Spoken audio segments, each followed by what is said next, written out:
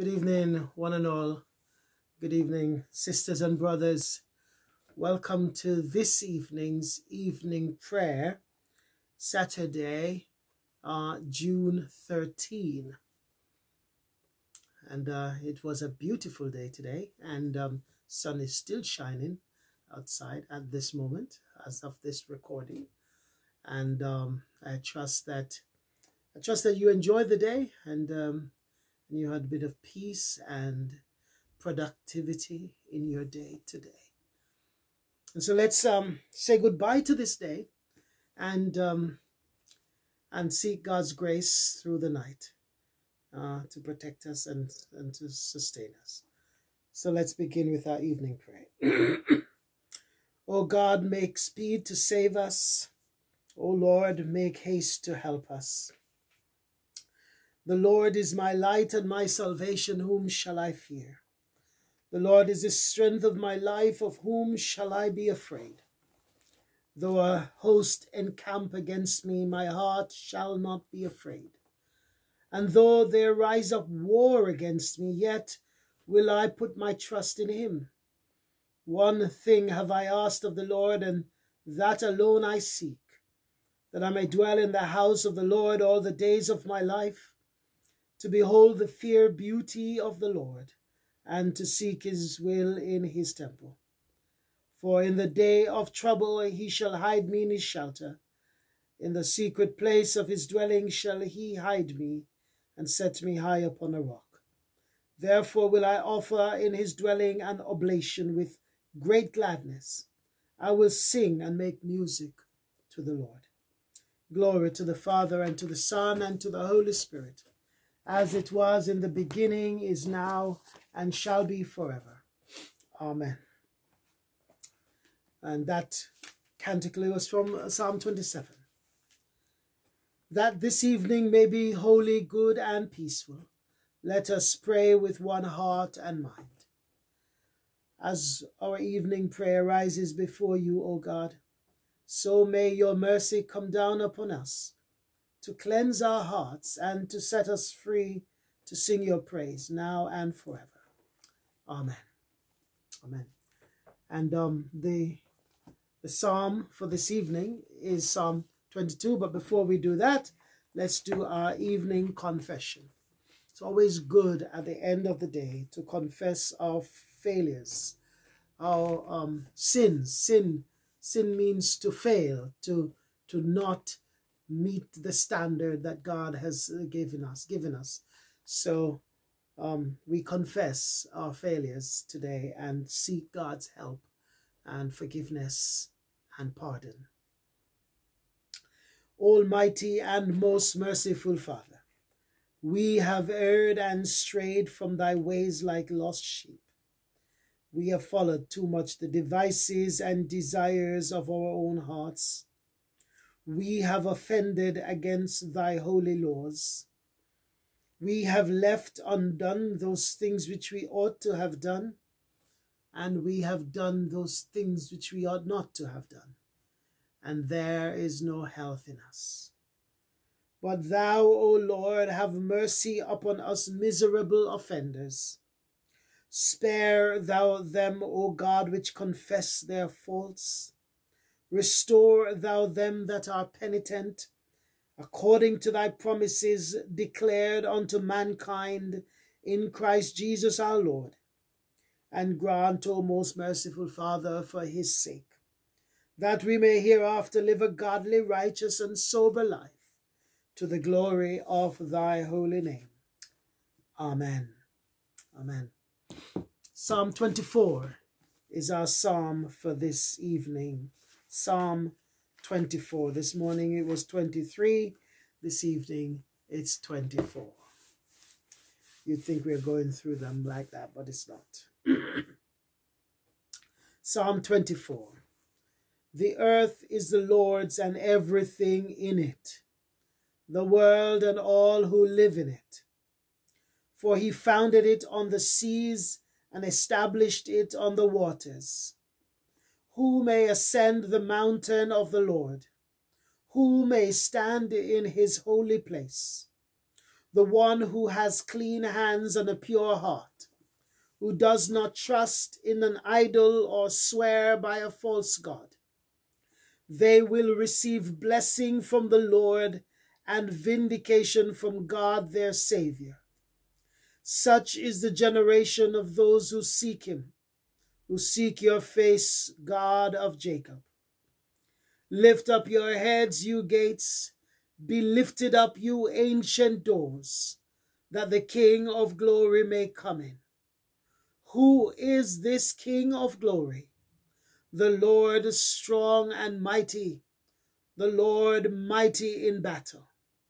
Lift up your heads, you gates. Lift them up, you ancient doors, that the King of glory may come in. Who is he, this King of glory? The Lord Almighty. He is the King of glory. Amen. I just read one of the comment. There are two parts to this psalm, and I'll read the first bit. The pursuit of God. All money, talent, health, power, and pleasure in the world are God's. But the greatest treasure he can give us is life in his presence. His face, not the gifts of his hands, though they are welcome, is where we find the glory that other things fail to provide. To know his presence, however, is to ascend a hill or mountain, and doing so is always a struggle. You must repent, seeking a clear conscience. You must know your idols and reject them, verse 4. And you must wrestle in prayer to seek God's face, as Jacob did, who said, I will not let you go unless you bless me. Genesis 32. So this, I do like this. Everything belongs to God, but we are not to seek the everything. We are to seek God. We are to seek his face. When we are to go into up onto the mountain is, of course, the place where it's representative where the temple was in Jerusalem. To going up to the temple was to go to the presence of God. And so to be saying it takes certain amount of effort to go and see God's face. It takes a clear conscience. It takes repentance. It takes getting rid of our idols, and it takes wrestling in prayer like Jacob. Let's pray. Lord, you alone are the fountain of the life and love we have looked for in other places to our misery. We want to love you for yourself alone and know your fellowship and presence. That will be a long journey and a struggle, but we commit ourselves to you today. Amen. Amen. And the New Testament reading tonight is still in the book of Romans. And we're in Romans chapter 6, from verse 15 to the end. Romans chapter 6, verse 15 to the end. What then? Shall we sin because we are not under the law but under grace? By no means. Don't you know that when you offer yourselves to someone as obedient slaves, you are slaves of the one you obey, whether you are slaves to sin, which leads to death, or to obedience, which leads to righteousness? But thanks be to God that though you used to be slaves to sin, you have come to obey from your heart the pattern of teaching that has now claimed your allegiance. You have been set free from sin and have become slaves to righteousness. I am using an example from everyday life because of your human limitations. Just as you used to offer yourselves as slaves to impurity and to ever-increasing wickedness, so now offer yourselves as slaves to righteousness, leading to holiness. When you were slaves to sin, you were free from the control of righteousness. What benefit did you reap at that time from the things you are now ashamed of? Those things result in death. But now that you have been set free from sin and have become slaves of God, the benefit you reap leads to holiness, and the result is eternal life. For the wages of sin is death, but the gift of God is eternal life through Jesus Christ our Lord. Amen. We are, of course, looking at Paul's exposition of the gospel in Romans, the most comprehensive exposition of the gospel anywhere in Scripture. And so Paul is arguing here that there are two kinds of slavery. There is slavery to sin, and there's slavery to righteousness or to God. And he says there was a time when the believer was a slave to sin. That is, we did what our sinful appetites desire without thinking. You see, there was a time when we simply do what comes naturally.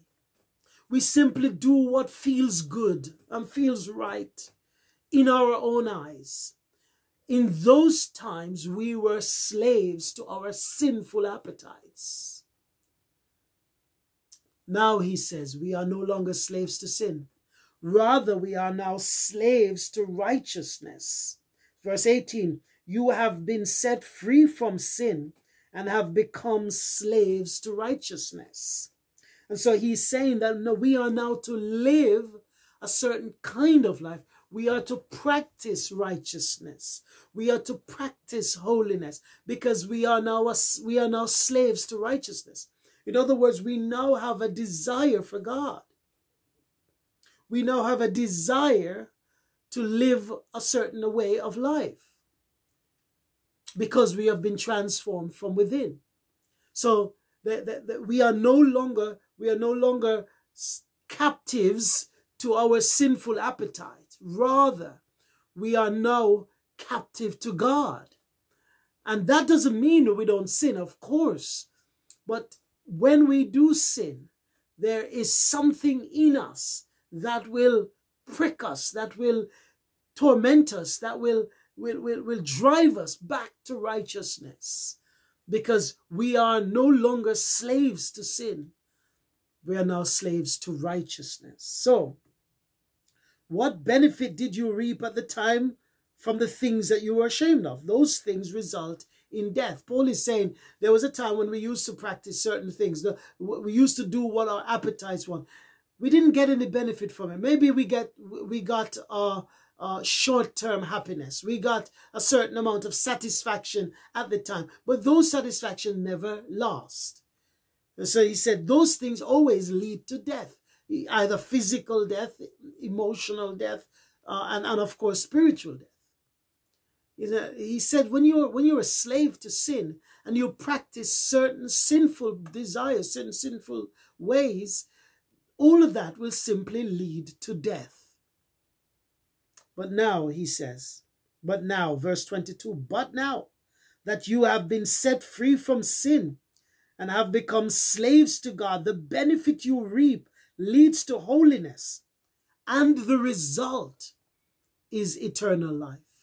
There's a big difference. No longer are we practicing things that lead to death. Death in our conscience, death in our relationships, death in our hearts, and eventually death in our lives, death in our bodies. He says no longer are we practicing those things. Rather, now we practice the things that lead to holiness. and eternal life. And the clincher verse, of course, that sums up everything so far. Two things. The wages of sin is death. That is the payment that sin gives us in our lives for practicing sin is death. Sin leads to death. If we continue down that road, we are going to die. Not just physically, not only physically, but spiritually. We are going to die eternally. But the gift of God is eternal life in Christ Jesus our Lord. So instead, God has given us the gift of eternal life. No longer are we slaves to sin that leads to death. But now God has granted us life eternal. Eternal life in Jesus Christ. So that we will not die, but live. That is the message for tonight. We will not die, but we will live if we practice the holiness, the righteousness that Jesus Christ gives us, God gives us in Christ. Let's pray. Let's pray. So, Father, we thank you for this righteousness that you've given us. Lord, we thank you that you've rescued us out of sin. You've rescued us from our own sinful desires, from our own sinful appetites, from our own hearts. You have given us new hearts. And the Lord, even though many times we fail you so many times. We fail you daily in living up to the standard. We know in our hearts that we are no longer slaves to sin. But now we have a desire to know you. We have a desire to live for you. We have a desire to gaze on your beauty. We have a desire for you rather than simply a desire for sinful behavior, sinful thoughts, sinful deeds. And so, Lord, we pray that you'll help us to live the righteous life that you have called us to live. You've said we are now slaves to righteousness. Lord, make us in the kind of people who will live righteously, do that which is right and just and holy, that you approve of in our lives, in our personal lives, in our corporate lives, in our social lives, in our family life. Help us, Lord, to live the life of righteousness, holiness, set apart for you. Thank you, Lord, for this gift of eternal life that you have granted us in Jesus Christ. We are grateful, Lord, that you snatched us out of death and have brought us into life. We give you thanks. Tonight, Lord, as we come to the end of this day, we thank you. We thank you for this day, and we thank you, Lord, for sustaining us, for keeping us, for being with us through every moment of this day. We thank you for answering our prayers, for hearing us, for hearing our cries, for help, for whatever it is that's on our hearts tonight. We thank you. We thank you, Lord, that this day you heard us. And even if we haven't seen the manifestation of the answered prayer, we know that in your time we will see it, because you have heard our prayer today. So, Lord, we ask that even as we come tonight to say goodbye to this day, we bring before you, Lord, all those who are suffering, all those who are in pain, physical, emotional pain, those who are lonely tonight, those who are isolated, those who feel a sense of abandonment, feel a sense of loneliness. Lord, we pray for them tonight. So Lord, we pray that you'll go with us as we sleep. We ask for peaceful rest. We ask, Lord, that the cares of this day will be laid to rest at your feet.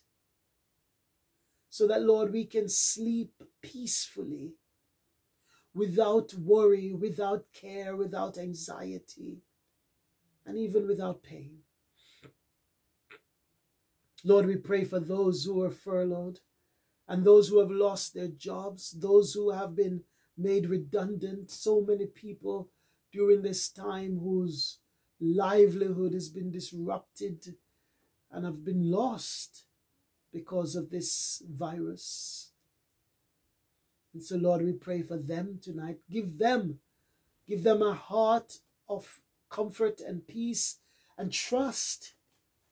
Lord, let them trust in you tonight, that nothing will be able to take that peace away from their hearts, whatever it is they might be going through now. Lord, we pray that we will bring it all to you, so that we will sleep restfully, peacefully, without worry, without nightmares, without anxiety, without fear.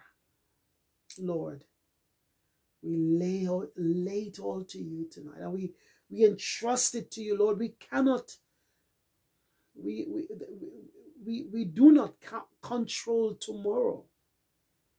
Lord Jesus, you told us we are not to worry about tomorrow. Tomorrow has enough problems of its own. We are to deal with today and entrust tomorrow to you. And so whenever this virus is lifted, Lord, we entrust it all to you.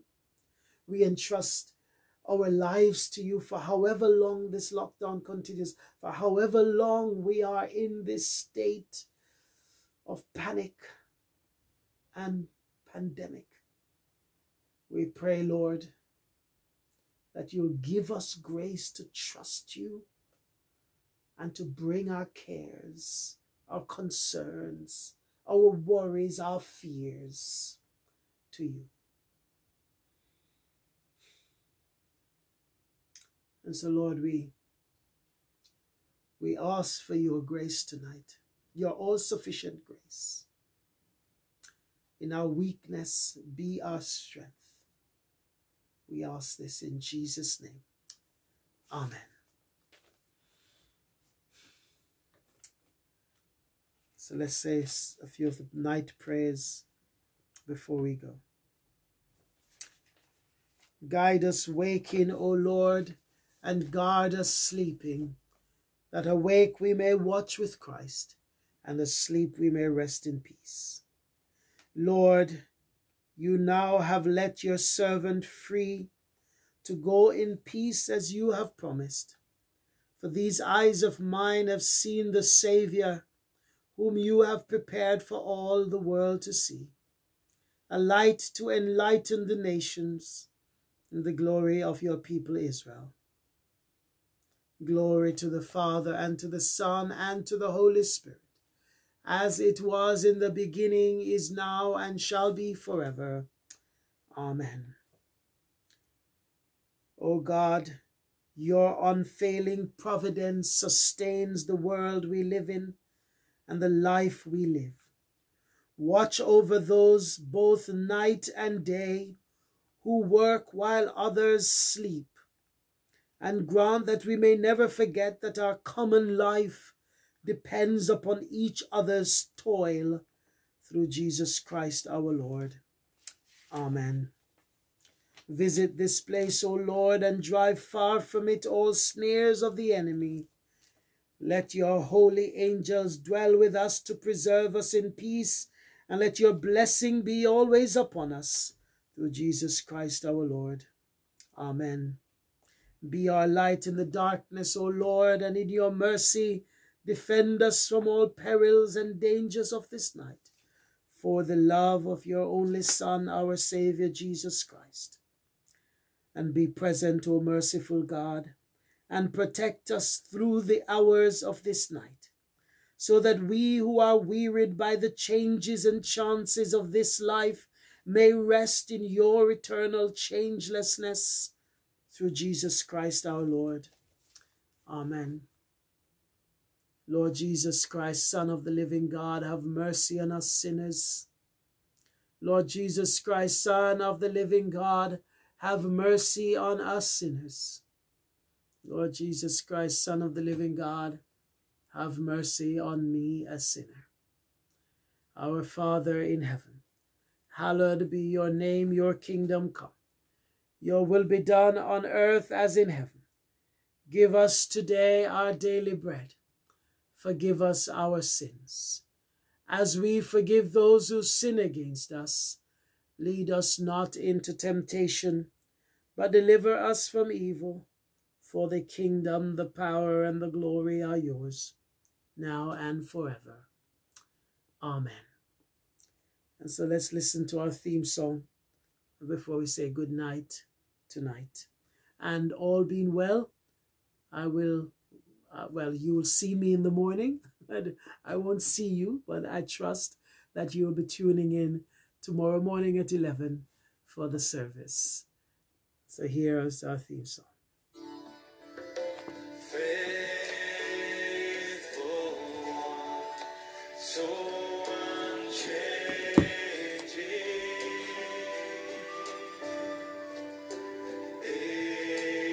ageless one, you're my rock of peace, Lord of all. I depend on you.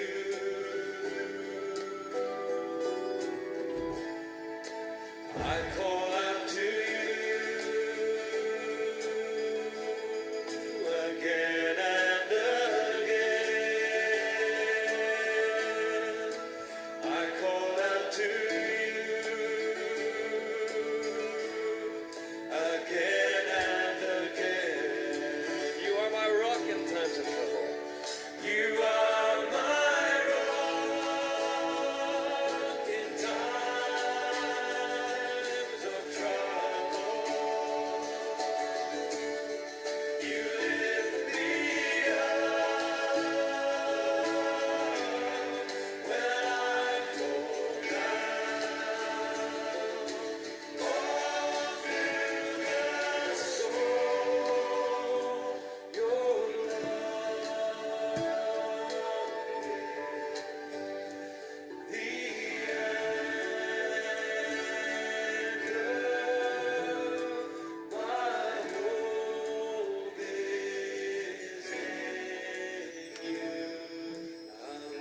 Lord bless you and keep you. May the Lord make his face to shine upon you and be gracious to you.